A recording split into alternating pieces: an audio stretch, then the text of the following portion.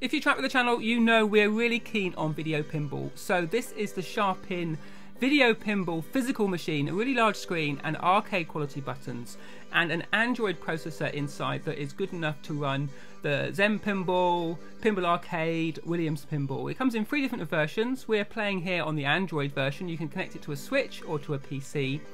And it comes as a kit. So this housing you're seeing here, you just screw it together, you plug in the different buttons, you then have a little UCB controller board which you plug the buttons into, and then that plugs into either your Android device or your Switch if you're going to run it off of that, or maybe your PC. It comes with speakers built in, so everything in the box is what you need, but it's kind of a self-assembly.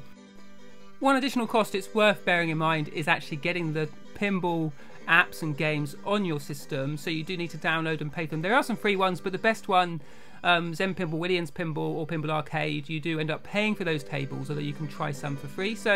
But a nice touch, and this is important for Williams table, if you use this Octopus loader, you add your app to it, and that means that you can configure the Sharpin pinball to also do nudging as well. So when it loads, you'll see it pops up, and at the side of the screen here, we have this little octopus that if you then go and use your pointer to click on him, he will pop up an interface, and this is the way for you to simulate touching the screen, because many of the Android apps don't necessarily map the screen touch to the buttons, and you've got a button for nudge and a button for flip.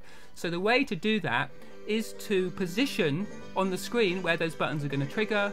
Once you've done that and you've tied it to your buttons, you can then play the Williams pinball on Sharpin with nudge as well. And anyone who plays pinball knows that nudging is a really big aspect of the gameplay. So it took us a while to work that out, but once we'd done that, we were away. And it really was worth investing in a wide range of these Williams pinball tables, because each and every one of them has been handcrafted because they were going to be a physical table. So it's not like the kind of digital pinball that have just been built and sent out. Good quality, I'm sure, those sort of brand franchises. But when you're making a physical table, it doubles down on how perfect every ramp, every mode, every loop, every spinner, every bumper is going to be.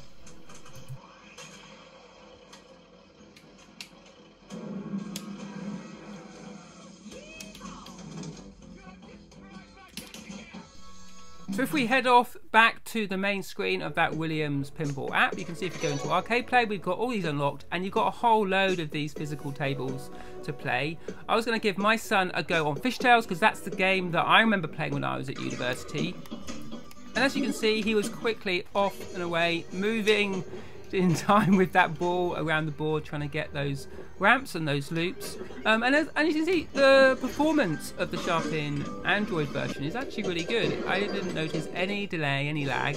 It has a kind of a ball trail effect, but that's kind of normal for these pinball machines because your eye tracking needs something to follow. A physical object is a bit different.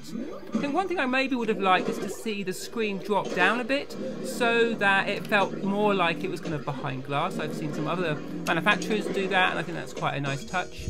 Also, it would be great to have a sort of a motion sensor to do that nudging, and maybe some sort of solenoid feel so that when you press the button it doesn't have that kind of hollow feel, but you feel that kind of motor click mode that really feels like a physical pinball. But this is a really great and pretty affordable way to play video pinball. If you looked at how much it was to build one of these full-sized tables, you can spend thousands of dollars, never mind how much a physical table is.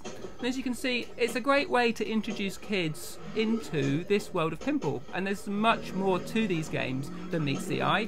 My son was a little bit reluctant at first, but as he got into it and started playing, he soon realised how the tables tell a story, the modes take you through different progression in the game, and you soon start to hit those ramps and get that instinct for the timing. And that, together with the nudging, I think makes this Sharpin experience really good.